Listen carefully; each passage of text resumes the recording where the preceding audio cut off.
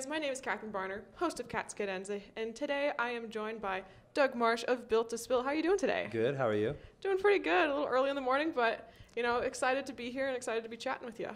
Thanks for having me. Yeah, for sure. So last night you played at Modest Music Fest here in Moscow, Idaho for the second time in a row. So why did you just decide to come back as a solo act this year? That's how I was invited back this year.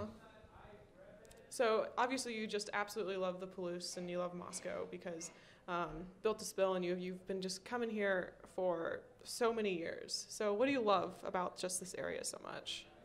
Well, I never get much of a chance to see much of Moscow when we're here, but it's beautiful up here, and it's always fun to play music. So, let's see. Built to Spill, you guys released a album in 2015.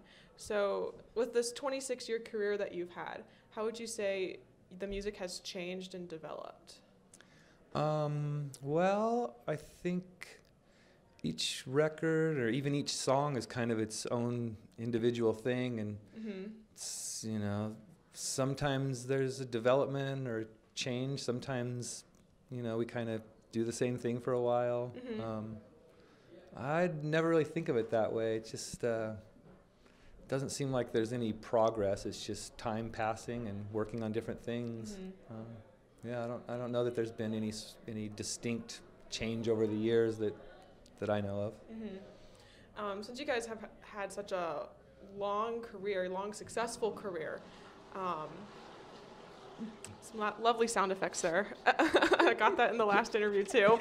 That'll be fun to edit out. But the music industry itself has changed a lot over the past 26 years. How would you say you've had to change what you've done in order to fit into the evolution?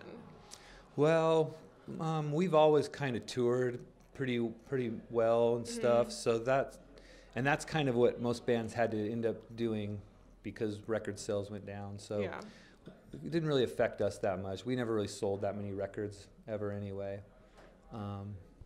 That being said, we did better when we were selling records than we do now streaming stuff, but that's the way things go. I think for a long time the record industries were charging people so much money, and artists got used to getting that much money, and now might be really what it should have always kind of more looked like, and people making more money off of playing shows than off of the rights to their recorded music.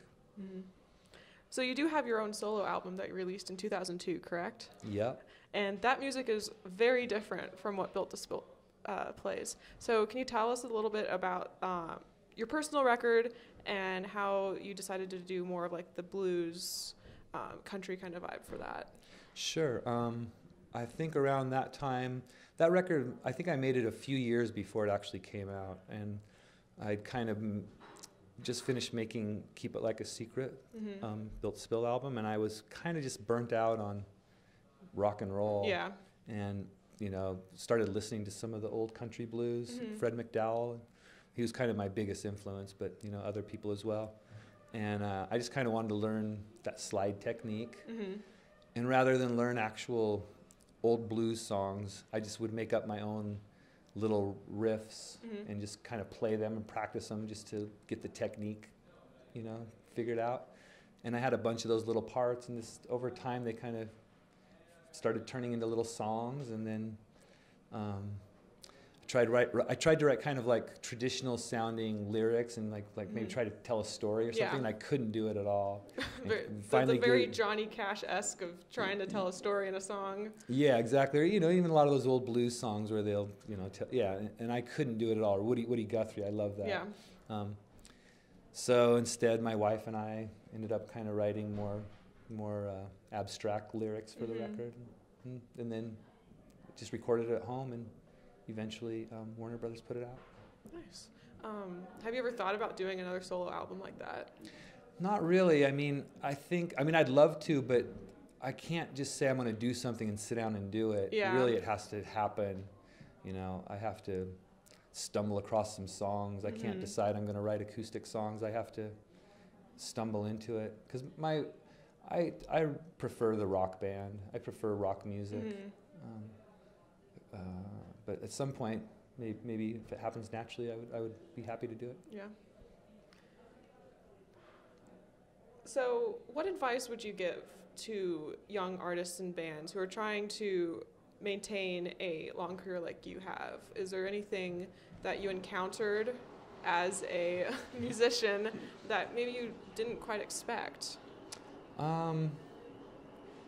Yeah, I think, I have no advice. I think people just have to follow their hearts. And as far as like, I mean, there's just so much just luck and chance in this stuff, you know. There's so many avenues, so many ways to do it, and you know, it has to do with knowing people that can help you. And you know, I guess the advice that I would give is just to do it because you love it, and you know, if things fall into place and you can get a career out of it, great. But if not, you know, at least you enjoyed it. Yeah. So last night at Mikey's Euros, you played with 2 different guitars. Could you tell us about the differences between the guitars and why you've chosen those ones to play with? Sure, yeah. The first half of the set, or most of the set, was just standard tuning. And then the last few songs were in an open tuning for the slide guitar. All right. Let's see. So I have a fan-submitted question for you from Twitter user Tom Cocaine. He's the regional host for All Things Considered at Northwest Public Broadcasting. And he says, "You just turned 49. Happy birthday. How's Thanks. life for you? And did you imagine your life? What did you imagine your life being like after you started Built to Spill?" Well, life's okay. It's kind of crazy and busy and Yeah. a lot going on right now. But, and yeah, I guess I always just took it kind of a day at a time. I didn't have much of a future plan for Built to Spill. When I started the band, my goal was to maybe hopefully have someone else pay for us to record a record. And that was about as far as I was dared to dream. But yeah, just kind of took it a day at a time. And now I kind of start thinking about the future now that I'm 49 years old. But I don't know. I'm still not a very forward-looking person. Still taking it one day at a time? Maybe a little too much. Like your song lyrics. Tomorrow is... yeah, all that stuff. All that stuff. Lots of stuff about tomorrow over and over again. Yeah. Well, thank you for sitting down with me. Do you have any last words you'd like to say to the audience? No. No? And where can people find your music? I don't know. Anywhere music is streamed so, and sold? Look on the internet. I have no idea. Hopefully at some independent local record stores. Yeah. Well, awesome. Thank you so much, Doug. Thanks, Katherine.